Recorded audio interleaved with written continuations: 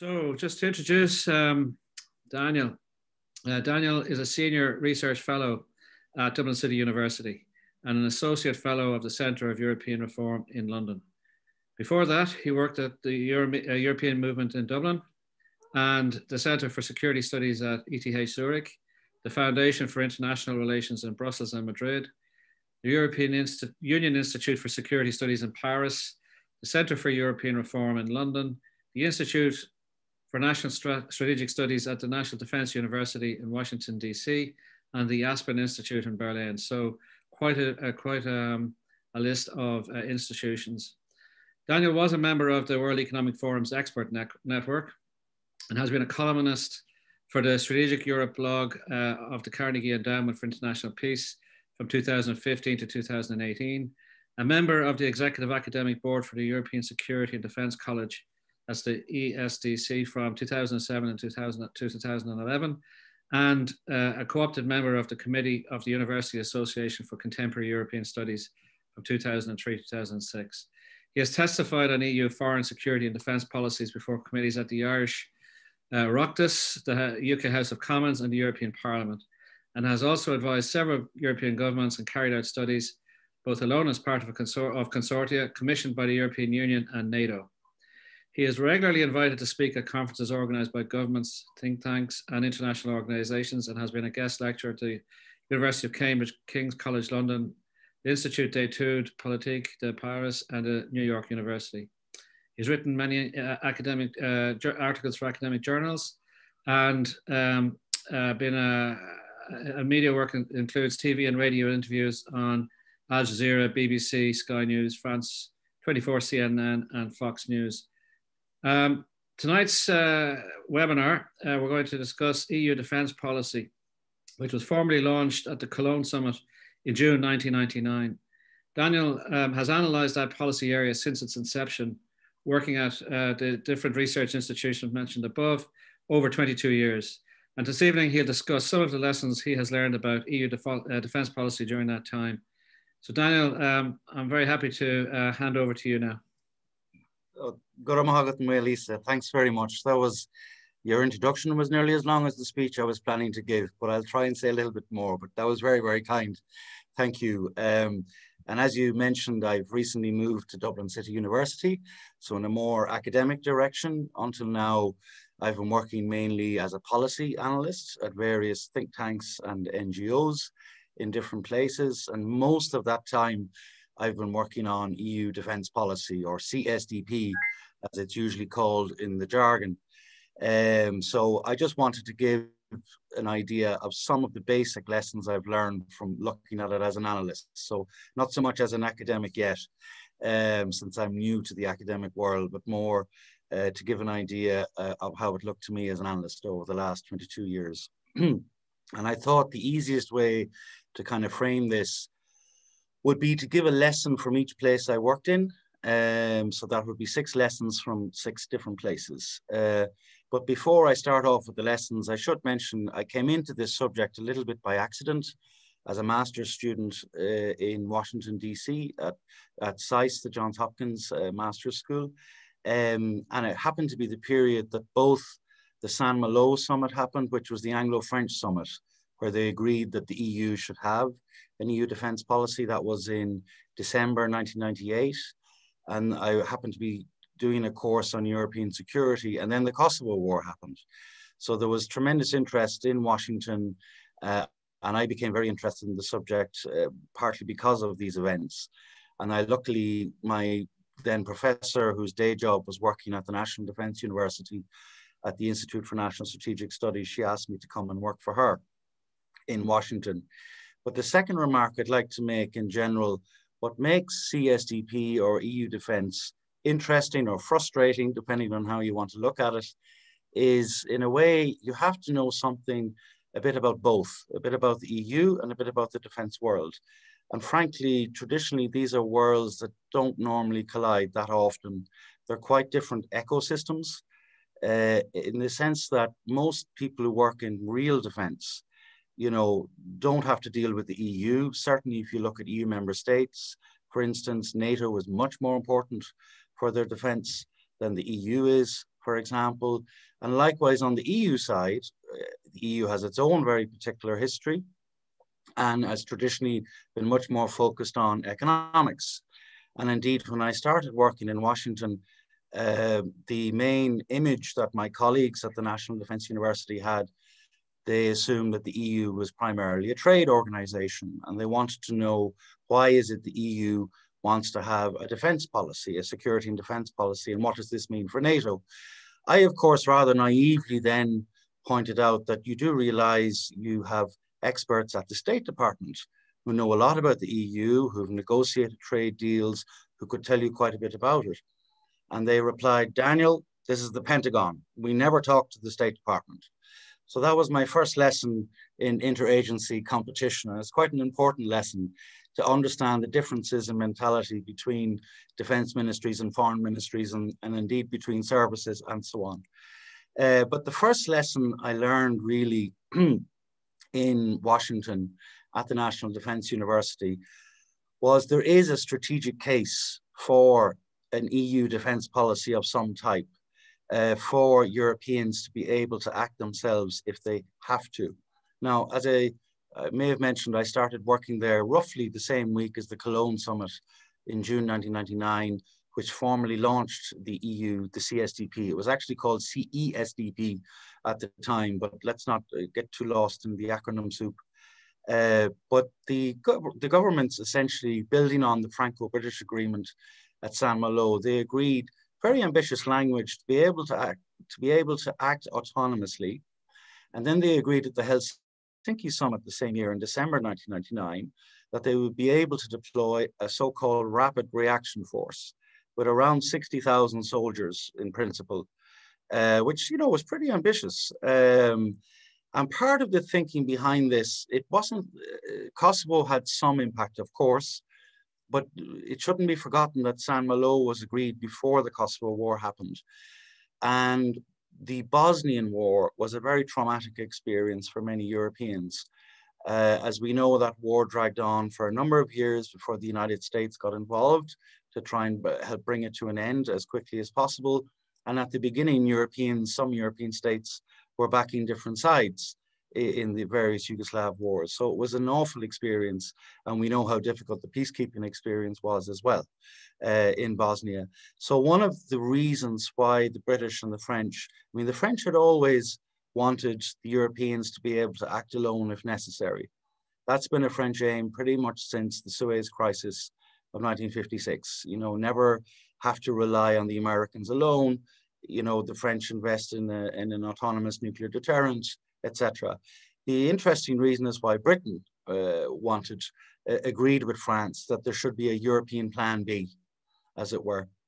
And I think the Bosnian experience is a big part of it.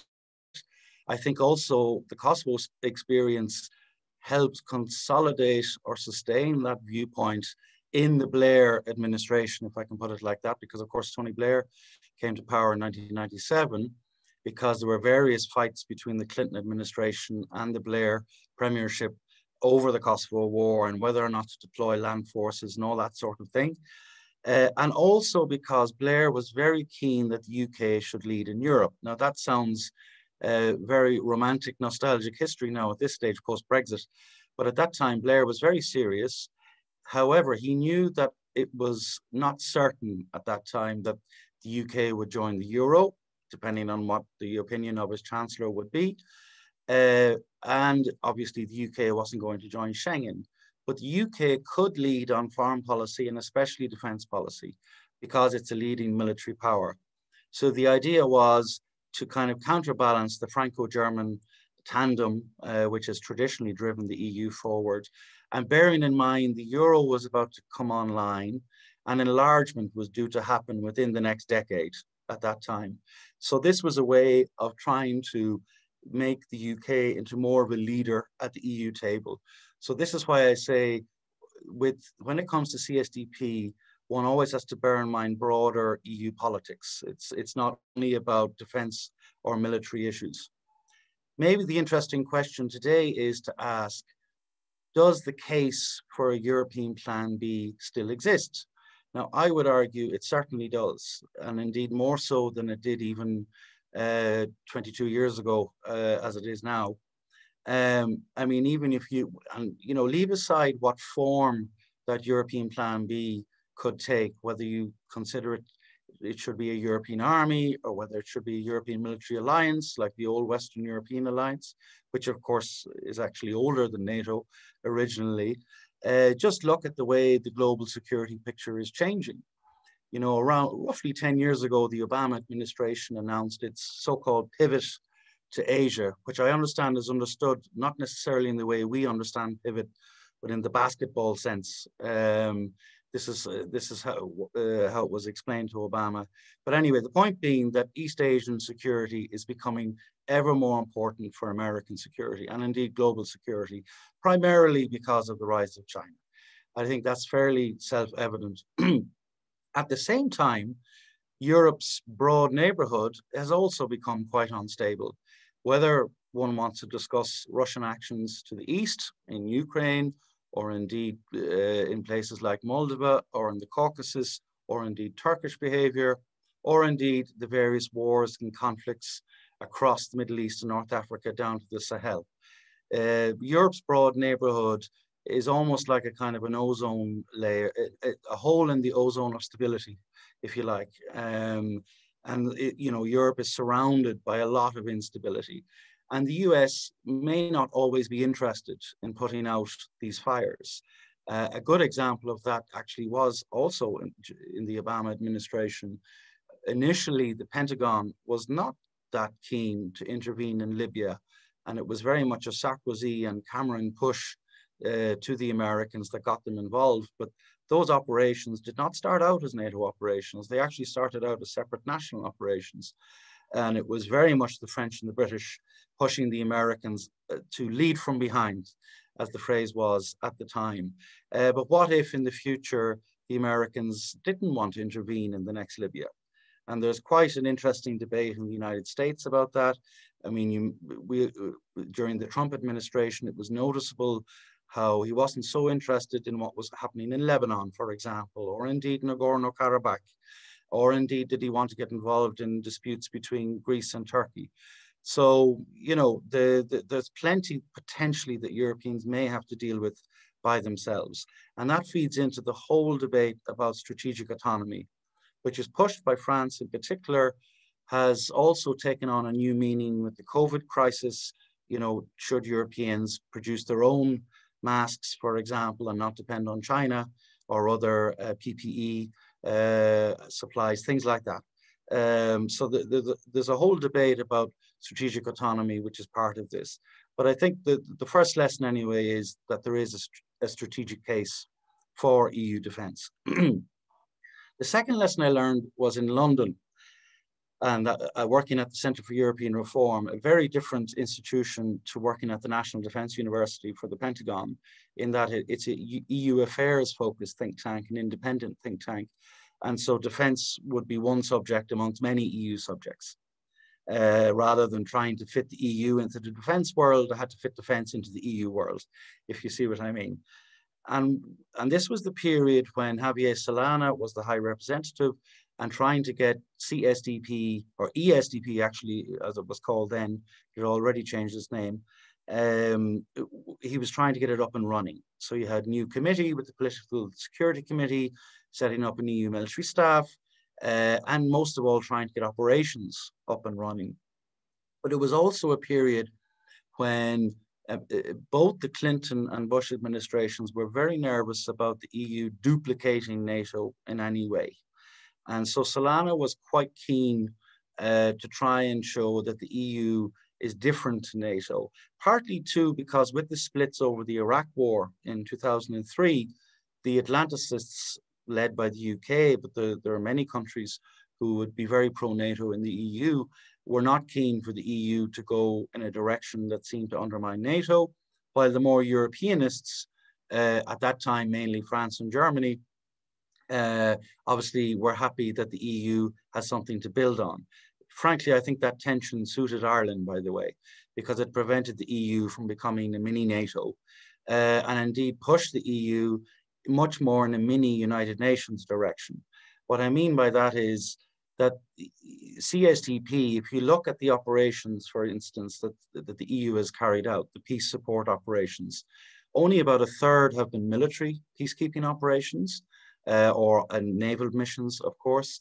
The vast majority have been civilian operations, things like security sector reform, building up, say, the Ukrainian judiciary, excuse me, or the Kosovar judiciary, or trying to help Libyan border guards at one stage before the civil war kicked in, and so on. That takes up a lot more of CSDP's time than military operations do. If you look at all the operations, they're obviously very long-term operations as well, because state building is a very long-term investment, but there is a logic to it. And the EU, frankly, is usually better at long-term than quick reaction. But more importantly, what Solana kind of nailed down was that EU defense is not a defense policy, in the sense that it does everything but defense, territorial defense. EU defense is really EU military cooperation. It's the military component of the EU's international security policy or foreign policy. And at that time, Solana was very keen to try, excuse me, was very keen to try and bring together defense, diplomacy, and development. That the EU had a lot of different resources it could potentially tap, but they weren't brought together in the system. And this was part of the thinking for the Lisbon Treaty as well, that came through in 2009. So the current holder of that post, Borrell, is now both the Vice President of the Commission and a High Representative in the Council, in theory, to bring these different elements of foreign policy tools together. But it's very important to remember that EU defense policy is not a defense policy. And actually the EU does everything but territorial defense, and it's really focused on external security, not internal security. There is a whole other world of internal security, which is interesting too, but the military aspect, the EU's role in the military aspects of that are quite limited, to say the least. But that brings me actually to the third lesson. So if we remember that CSDP is part of the broader foreign policy box or envelope, if people prefer. I mean, as you're aware, actually formally it's the Foreign Ministers' Council that takes decisions on CSDP. The defense ministers meet in a sub version of the foreign ministers. It's not formally its own council separately. It's the same for development ministers as well, but it gives you, this is very different to NATO, where defense ministers meet in their own separate format. But the point is that CSDP is still almost entirely intergovernmental. And what I mean by that is, it means that the EU will, if there were an Oscars for international security, the EU will never be nominated, or certainly never win Best Actor, but it might at least be nominated for Best Supporting Actor. And that's the best way to try and think about the EU's role. It's always in support of member state efforts. But of course, when you have to get unanimity, as you do on most aspects of EU defense policy, excuse me, it makes it quite difficult. And even if you look at, well, by this stage, I was working in Paris in the belly of the beast in a way, because I was working at the EU Institute for Security Studies, which is part of the European External Action Service. So I got to meet the different committees and agencies, the European Defence Agency, military staff, and so on, Political Security Committee and so on. So I got to see different bits of it, and even how the Parliament interacts with it, and the various tensions between the Council and the Commission. We don't need to go into that. But even if you just look at the number of people working on CSDP, there's really only around 500 people in the EU system that do CSDP. Compare that with NATO down the road in Brussels at the NATO headquarters, it's closer to 5,000 people, just to give you an idea. So there hasn't been nearly the same investment in CSDP by EU member governments as there has been in NATO. Now, there's lots of reasons for that. The United States, for instance, is not a member of the EU, and it's not necessarily a bad thing. It's just to point out that it's a very different organization to NATO in that respect. and is more like a rich regional version of the United Nations, if anything. And really the two main jobs that the EU tries to do, it tries to be an option for member states to carry out peacekeeping operations. So whether, for example, like the Irish-led mission in Chad, for instance, 2008, 2009, if I remember correctly, and I had the pleasure of visiting some, I don't know if anyone here listening would remember, I came out to Mont Valérien to visit our officers who are working with the French. And one thing I do remember are complaints about the food. The French food wasn't very good, but maybe I'm giving away state secrets, so I better say no more. But that was really fascinating. And I know from the French side, because I used to work with them a lot, that they were very impressed and very happy with how things worked on Chad. But, excuse me, but peacekeeping operations is one thing. And the second thing that the EU tries to do is help member states use their resources better. Now, resources mainly is about budgets, of course, but not only. It's also about sharing existing resources, capabilities, or even potentially to encourage pooling of armed formations, although that tends to happen more outside the EU structure. So my own view, based on that experience of watching the system in Brussels, I certainly don't think the EU is going to become a superpower any day soon. And anyway, it would need to become a super state for that to happen. But it could at least try and be a super partner, and especially with its own member states, and also with the United Nations, with NATO, with the United States, with the African Union, you name it. But you get the basic idea. But it'll never be the lead actor in that sense. Forgive me, I have a frog in my throat, but I'll keep going.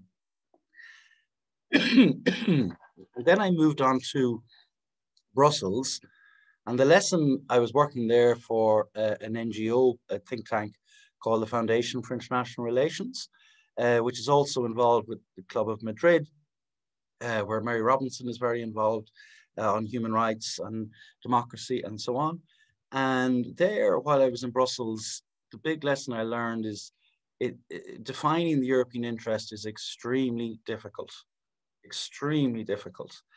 Now, this was partly the period when the Ukrainian crisis happened.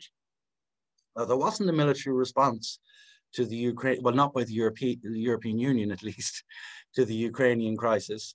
As you may remember, Ukraine was negotiating a free trade deal, a deeper, more comprehensive one than what the UK recently signed with the EU, but a very important one. And clearly for many Ukrainians, that was a symbol of their desire to be closer to the EU and eventually join the EU. And then the then Ukrainian president was put under pressure by the Russian president, Vladimir Putin, and hesitated on signing the deal. And the various Euromaidan protests, as they were called, started. And that eventually we had the Russian annexation of Crimea, and there's still the ongoing war in Donbass. And you're all aware of that. But what struck me at the time, and this might sound familiar when we think about the recent Article 16 story with the protocol at the end of January, like most of the people dealing with the negotiations with Ukraine were technocrats rather than diplomats, and they were following a process. And the product was the trade deal. There wasn't much discussion of the broader geopolitics. It didn't seem to occur to many people how Russia might react. Now, that's not to say, you know, that doesn't excuse how Russia reacted. But there was a lot of criticism, and there still is with the EU, that sometimes it does things without understanding the politics. And I was reminded very much of the Ukrainian example when the Article 16 signal was wrongly sent on January 29th, that this was a classic technocratic move without people not realizing or understanding the politics or geopolitics for that matter.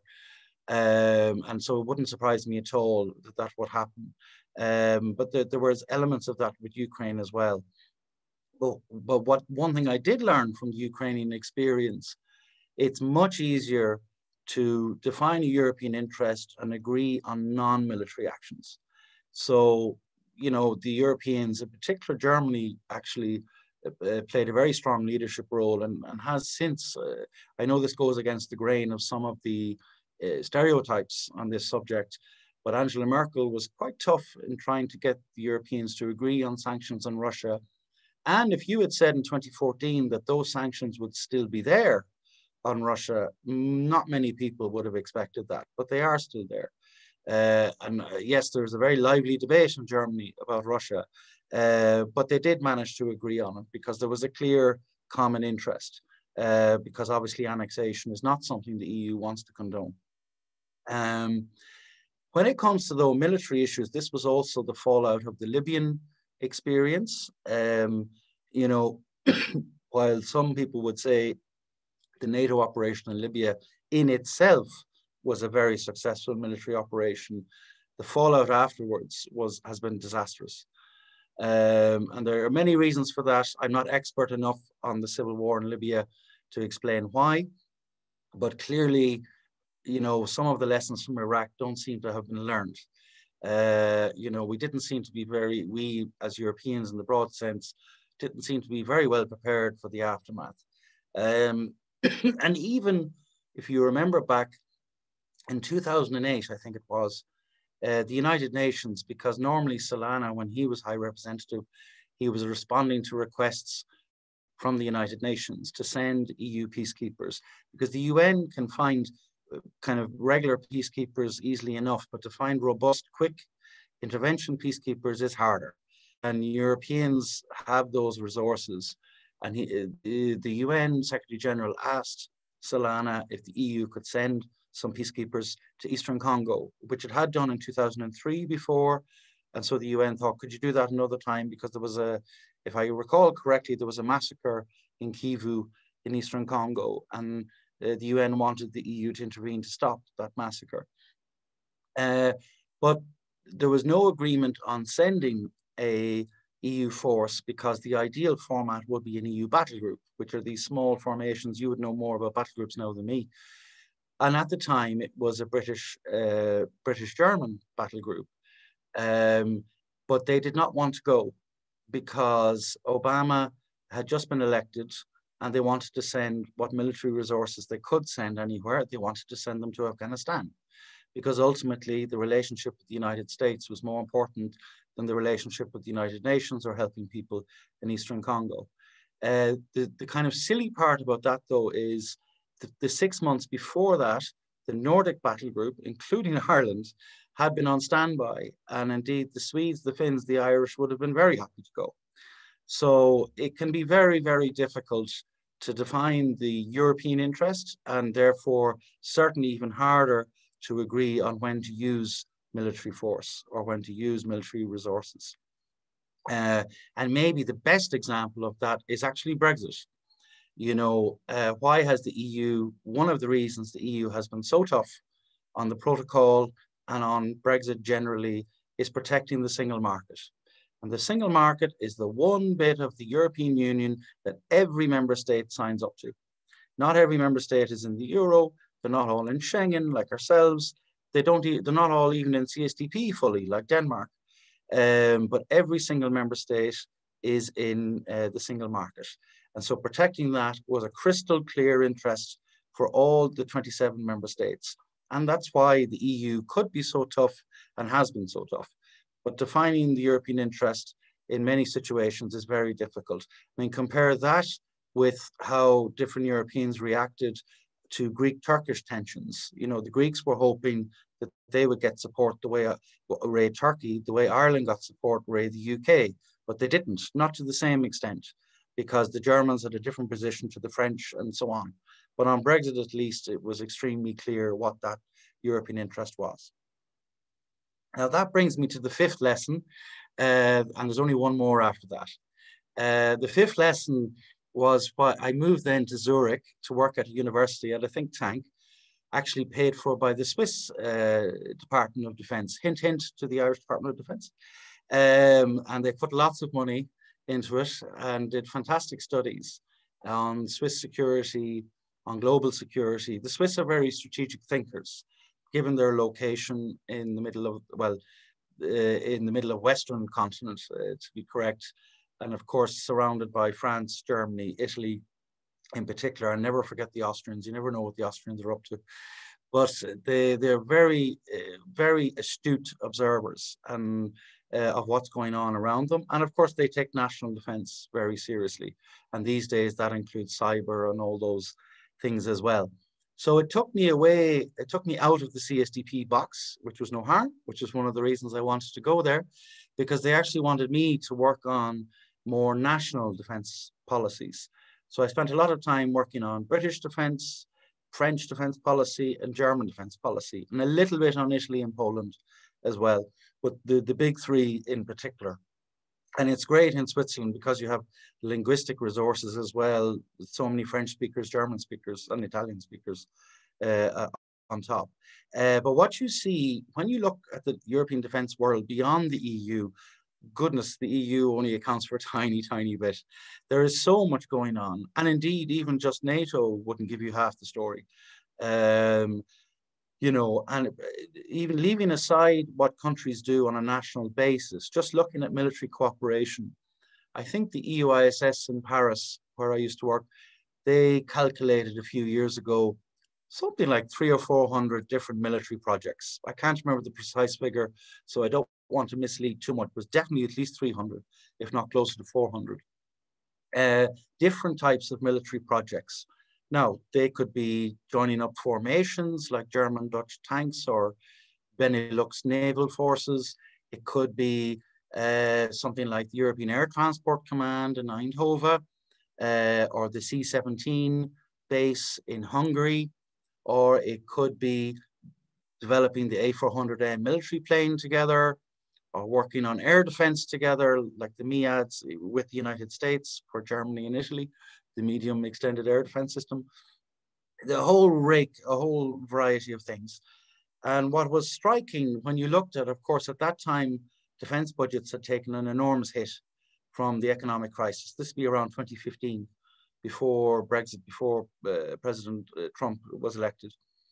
And the governments were realizing at the same time our strategic environment is becoming more difficult, because we both have to be able to defend and intervene to some degree. We have to be able to defend against Russia to the east, and we have to be able to intervene sometimes to put out, to cope with problems to the south, so in very simple terms.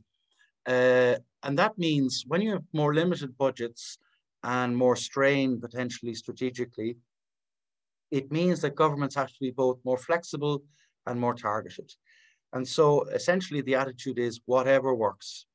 Whether, if I can get something that works through bilateral cooperation, or, you know, Franco-British is a good example, Franco-German, or regional cooperation. I mentioned Benelux already, but Baltic or Nordic or Visegrad, or ad hoc, such as an equipment project, or how the Eurocorps in some ways has evolved from a Franco-German base now into something like 5 or 6 countries.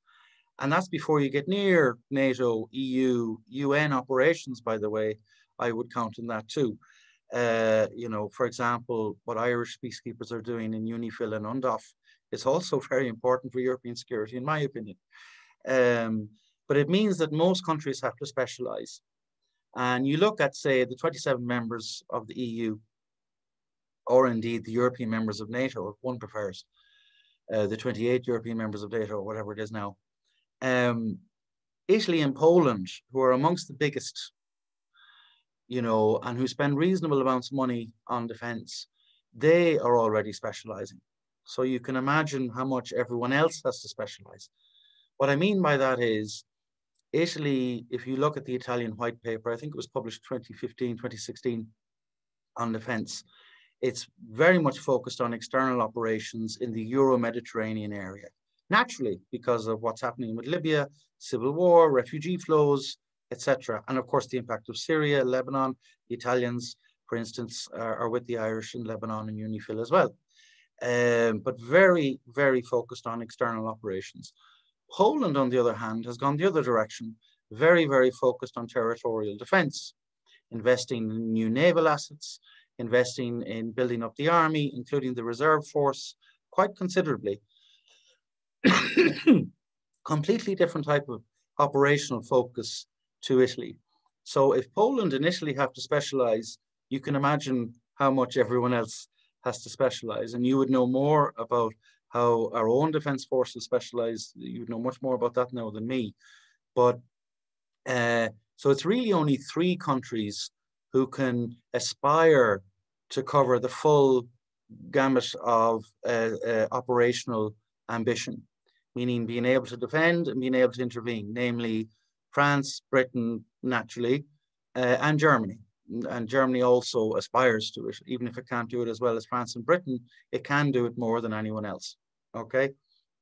The difficulty is, though, you know, France, Britain, and Germany, between the 3 of them, account for roughly 60%, maybe close to 2/3 of NATO Europe defense spending, which is pretty substantial. So what they do has a big impact on the overall European capability, if you look at it collectively.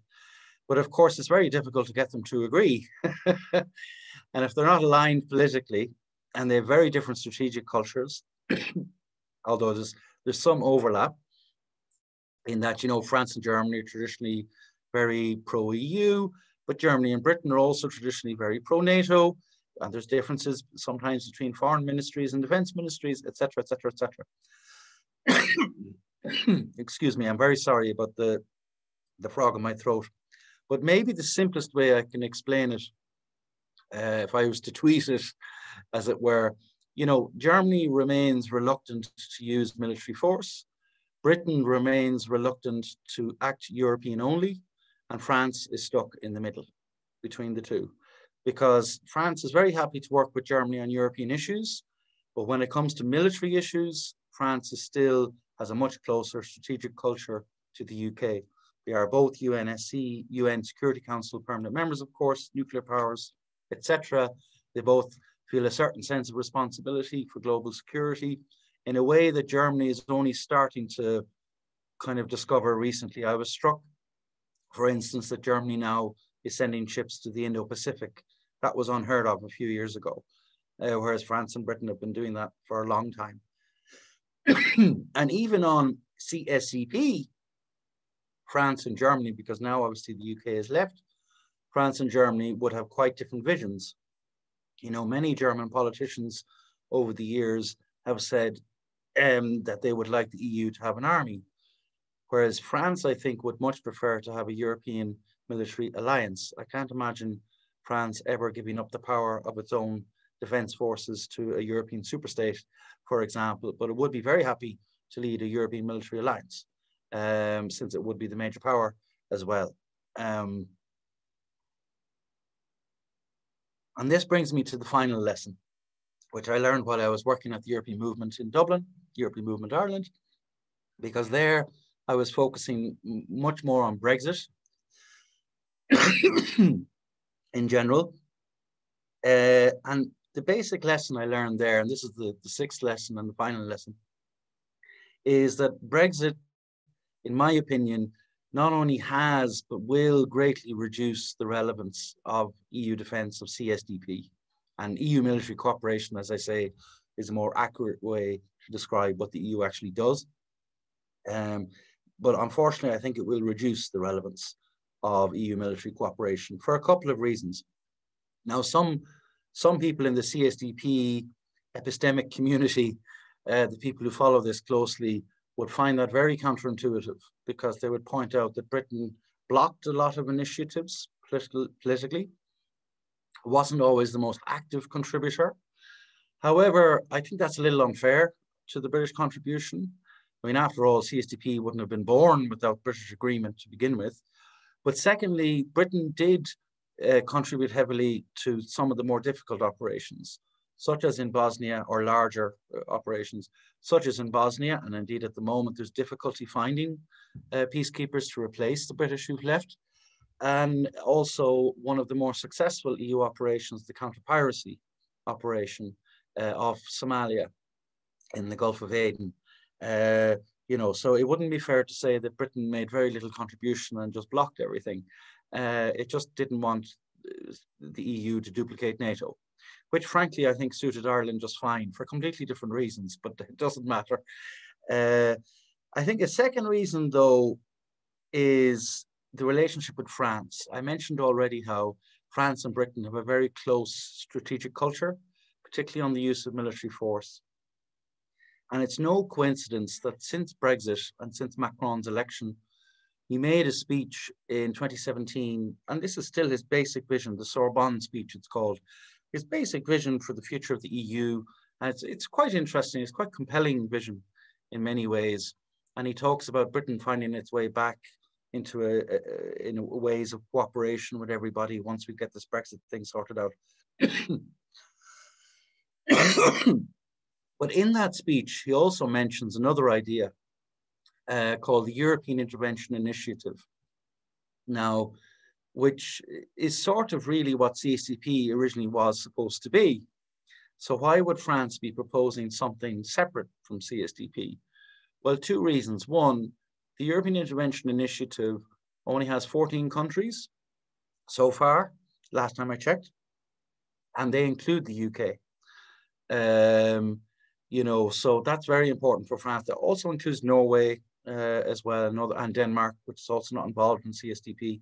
Norway, of course, not an EU member.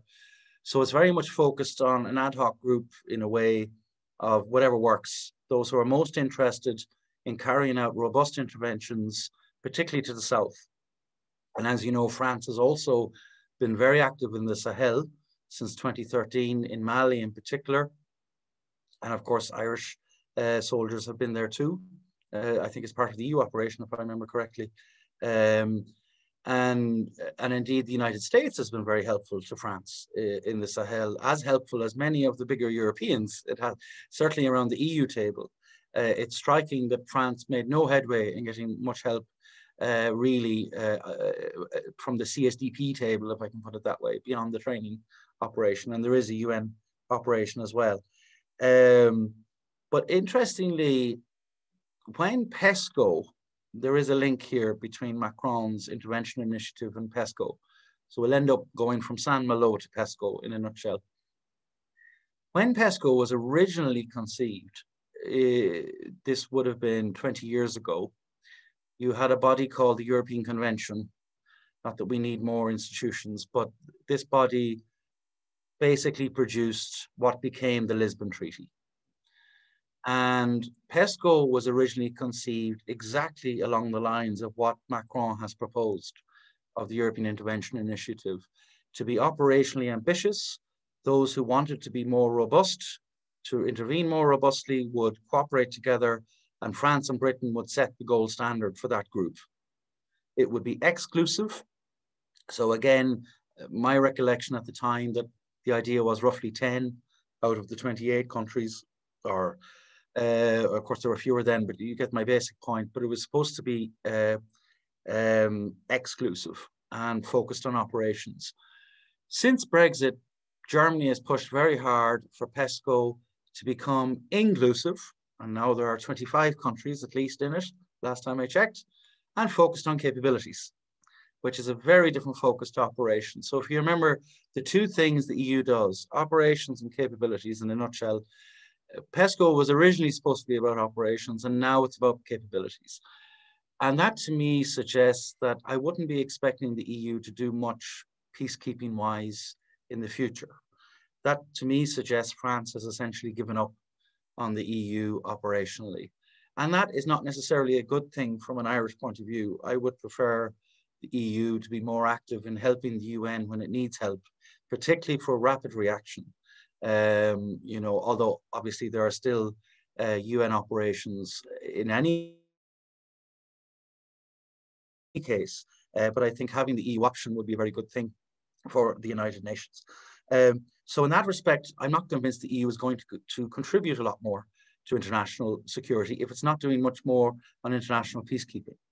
And even if you look at the new operations that have been initiated in the last decade, most of them, the biggest ones have been naval operations, which are really more homeland security in the Mediterranean, you know, and helping out, and humanitarian homeland security, if you prefer, saving the lives of refugees and migrants trying to cross the Mediterranean. But there's very little appetite. Even, for example, a few years ago, there were discussions, the Italians and the French, well, they argue a lot over Libya, but there was the idea about having an EU peacekeeping force at some stage. It just doesn't seem it'll happen. And France, I think, has decided, well, with the British out, we want to keep working with the British, so let's pursue this intervention initiative outside EU structures. So I'm not very hopeful, frankly, at the moment, for the future of CSDP, of EU military cooperation. It was born at Saint-Malo in 1998 with a lot of ambition and a very reasonable strategic rationale, I would say. Having a plan B, whatever the form, in the basic sense, I think made a lot of sense, because it was born out of Franco-British alignment, and it has not matched those ambitions. So there's a whole host of reasons why that is, and I just don't think it will, as long as, basically, to paraphrase George Orwell, as long as CSDP is down in Paris and out in London. Thank you very much. That was super. Thank you. That was excellent. Very good indeed. So we do have a number of questions here already. So let me put the first one here from Catherine Barrett. Do you have any thoughts on the significance of the EU agency Frontex as a uniformed armed border force? There seems to be some incremental move towards a unified force of some sorts, somewhere in between internal and external security. Want to take a few, Lisa? Well, we only have 3 there at the moment, so... okay. No, sure, no problem. Sorry, David Barry has the same, yeah, very similar.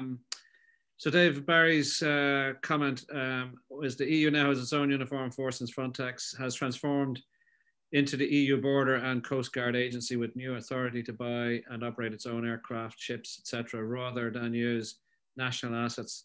Is there a potential for mission creep into law enforcement or defense areas beyond border control, e.g. fisheries, arms interdiction, piracy, etc.? Yeah, no, it's a good question, and it links actually kind of neatly with the point I was making at the end about the growth of Homeland Security as a topic. And it's a very interesting field, but I'm more an expert on CSDP. I mean, Frontex and all of that is more to do with internal security and what used to be called, at least, Justice and Home Affairs. So it's quite a different animal in that respect. And the two don't overlap as much as you'd expect in the EU system. You know, so for instance, Borrell, the EU High Representative, chairs the foreign ministers, and his representative, or he chairs the defense ministers, development ministers. There's no equivalent of Borrell on the internal security side. There is a counterterrorism czar, but they don't chair the interior ministers, if you see what I'm getting at. So it's quite a different system, and so there's quite different dynamics. So I'm not a great expert on Frontex, but it is striking that they are now trying to build up a capacity of some sort. But my understanding is that the idea is, like, for example, at the moment, they're mainly helping Greece. Yeah. And my understanding is it's very much under the control of the Greek authorities when they're in the Greek space. And it's really about giving the Greeks more capacity to cope, is my understanding. Is there a potential for mission creep? Well, I suppose there's always a potential for mission creep. But as far as going towards interdiction and things like that, that's way beyond the scope, I think, of what Frontex is doing now. And as far as I understand, it's really focused on the refugee crisis. But frankly, I'm not expert enough to give a great answer on that. Okay. I suppose it is Homeland Security again, really, isn't it? Yeah. And policing. And that brings in Europol, potentially, Eurojust. It's a whole nother world. Sure. Okay, so another question here. Do you think the EU trusts the US commitment to NATO and European defense long-term, given that it's possible Trump could be re-elected in the next US election and reintroduce his policies re-NATO? And given this possibility, should the EU and NATO develop a joined-up multinational defense plan to counter Russia and China? Oh, nice and easy. How long have you got? No, seriously. Well, look, there are always kind of there's always a bit this tension, always has been at NATO and in European circles over how much can Europeans trust the Americans, and indeed for Americans, how much can we trust the Europeans to do their part as well. It was a little bit clearer in the Cold War because it was clear who the enemy was, and it was clear where everybody had their niche capability, frankly. Okay.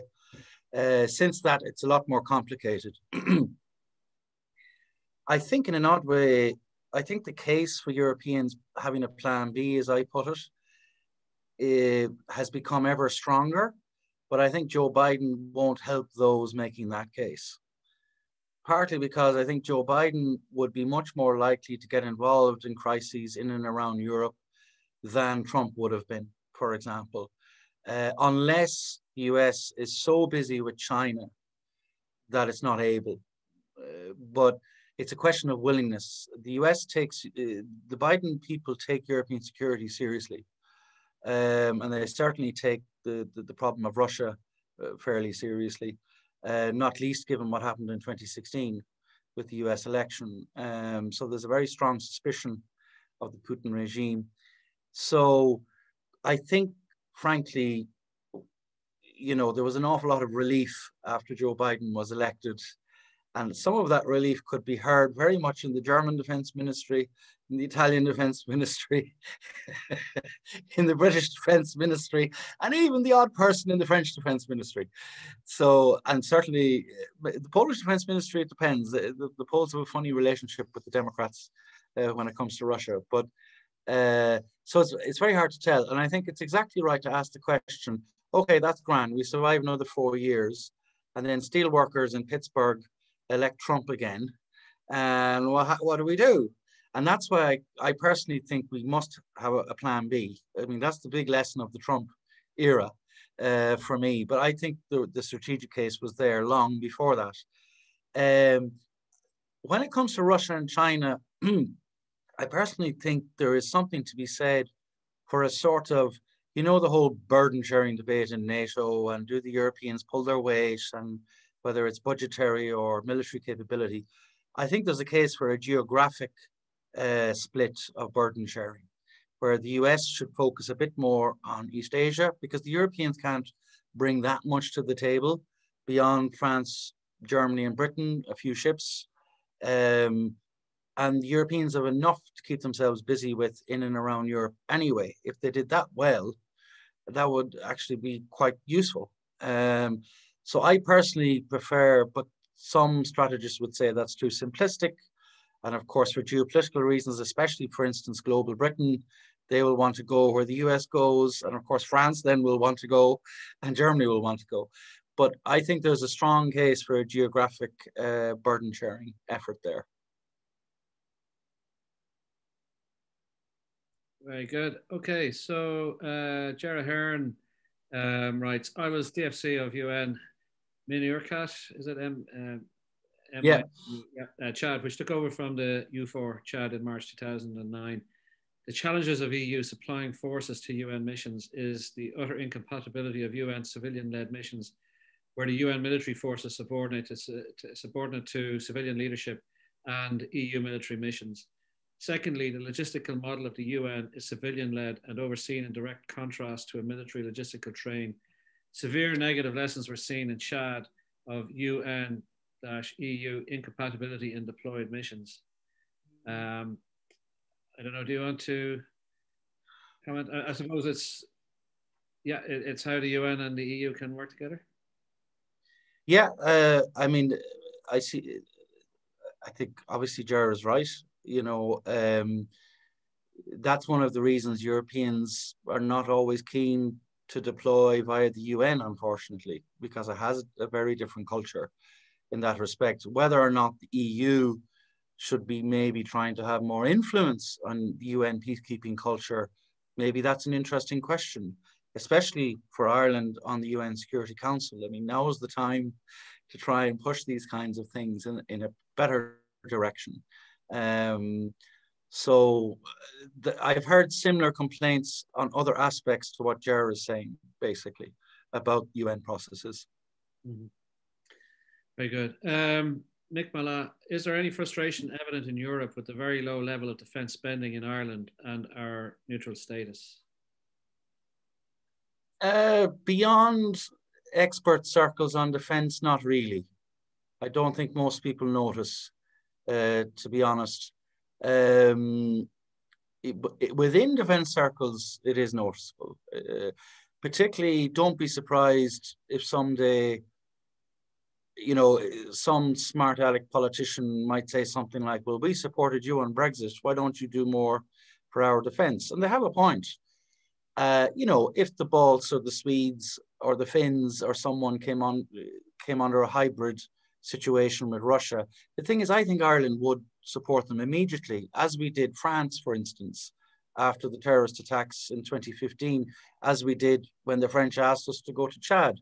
So while we have low defence spending and while we're non-aligned, at the same time, in the EU context, Ireland has usually not been the country that's been found wanting. So we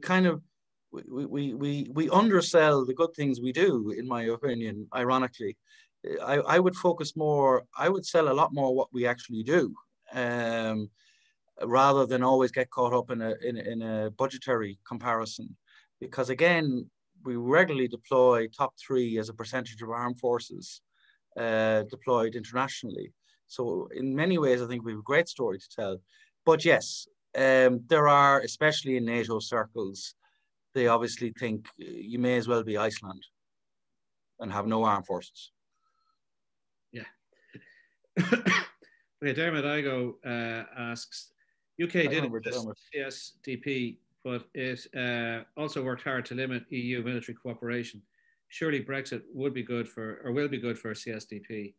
I suppose this is a point you've addressed in one of the lessons, wasn't it? Some people would agree with Dermot. You know, politically, it should make it easier. It has made PESCO easier, but I would argue PESCO now is going completely the wrong direction. So it makes the process easier in one way, but it might make the product worse, if that makes sense. So it depends a lot what you want CSDP to do, what you want it to achieve. Okay. Rob Gilby, is it too late for Ireland to take on a leading role in PESCO projects? How should Ireland seek a return on investment from its contribution to the EU Defence Fund, given our political sensitivities around proactive collective defence policies? It's a good question. I mean, I'm not sure about a leading role because it depends a lot. I would be very clear. I wouldn't join in a PESCO project just for the sake of it. It obviously has to be bringing something useful to the defence forces. That goes without saying. My understanding is that actually Irish industry does quite well for the money that the Irish government puts into these pots. That Irish industry, the civil military industry, if I can put it that way, which is our dual use industry, actually does fairly well. But I'm not well enough up to speed on the capability projects really to judge that.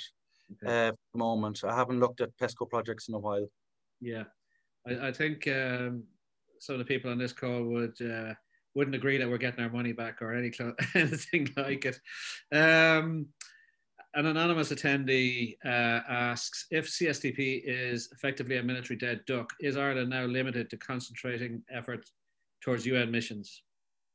Well, I think that is certainly the trend in the last few years. That can change. As I say, that's how it looks now. But these things go up and down. In the 2000s, you know, CSDP was extremely active and Ireland played its part. And now it's less active, at least on things that matter for Ireland, in my opinion.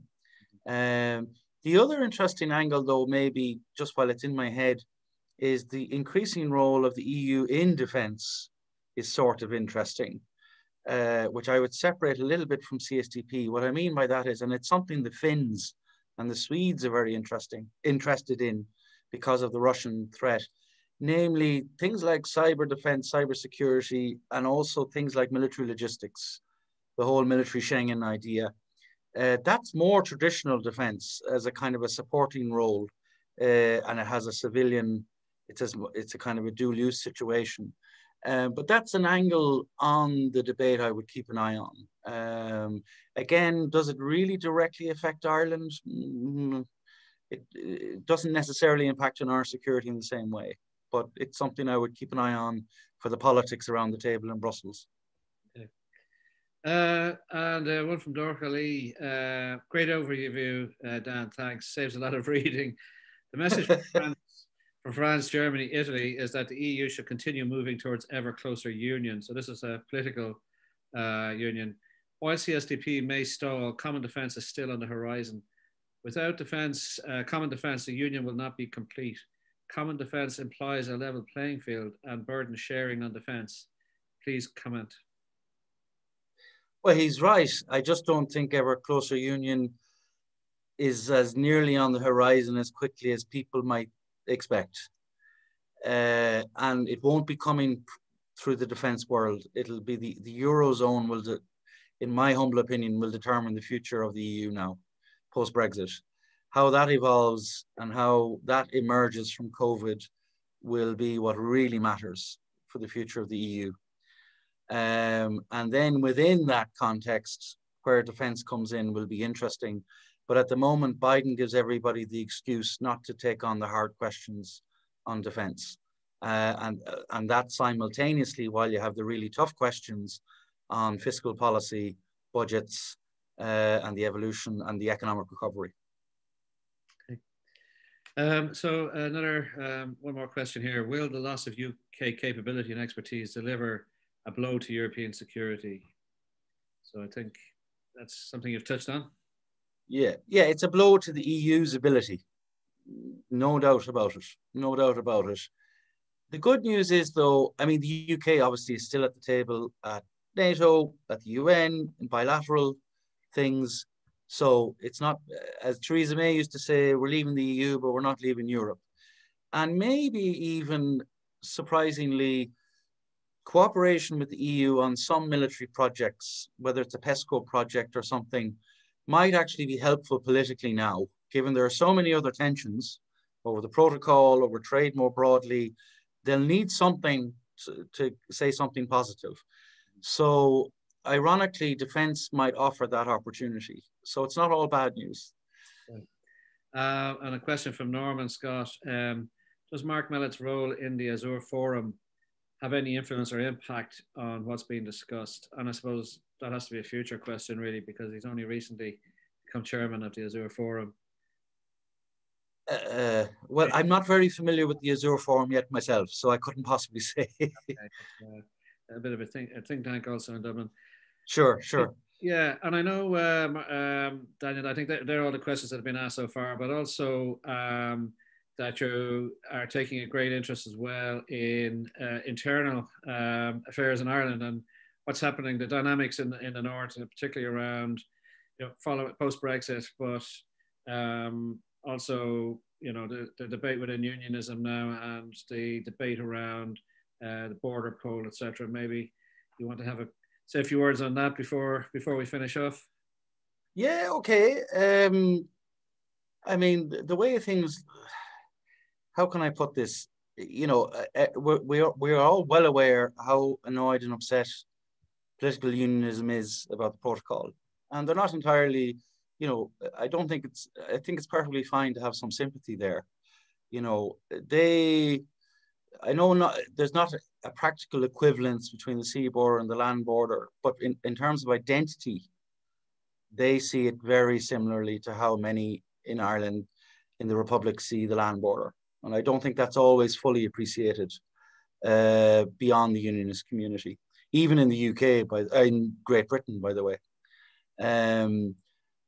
What's kind of bothering me lately, this is just my gut instinct at the moment.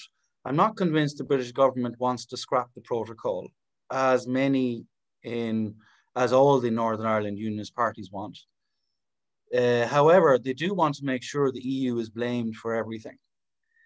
And what's bugging me a little bit is, there are a lot of practical problems, and even Northern Ireland business, many of whom are neutral, frankly, on these constitutional questions, are really annoyed with the EU. And to them, it looks like it's the British government that's trying to help them, not the EU or Ireland, by the way. And I feel, while I understand where the EU is coming from, and there's very good reasons, the EU is annoyed because the British government is not doing what it promised to do, and things would work smoother if they did. And the British government is saying the EU is not moving quickly to help you. And the EU is a terrible communicator. It's not very good at politics, at local politics. And I think this is where the Irish government and the EU should think hard and realize we have a joint responsibility. Forget about Brexit and who's to blame for that. Now we're in post-Brexit land and we're in protocol land. And both the EU and the UK have a joint responsibility. And the reflex of just blaming everything on the British government, I think we'd be wise to take a step back and see this as an opportunity to explain to unionists, and ideally publicly, what this is really about. And at least, okay, you're not going to convince all of them to agree with you, but at least the people in the middle will know exactly what you're about and why you're doing it. Because the danger is that while, yes, we have the Friends of Ireland caucus in Washington, at the end of the day, we have to be wanting to help everybody in Northern Ireland. And we're losing that narrative at the moment. And that's why when we say we're supporting the GFA, it makes it easy then for the unionists to be hypercritical. And the British government has been clever enough in that respect in the communications game. So there we are. So, well, thank you very much, Daniel. That's been an excellent evening. And on behalf of all everybody who managed to log in tonight, and thank you sincerely. Really appreciate it, and look forward to having contact with you going forward. And absolutely, yeah. No, thank you very much, Elisa, and to everyone who I certainly recognize some of the names of the questioners, and thank you all very much for logging in. Okay, have a good evening. Bye now. Bye now, and bye to all our attendees.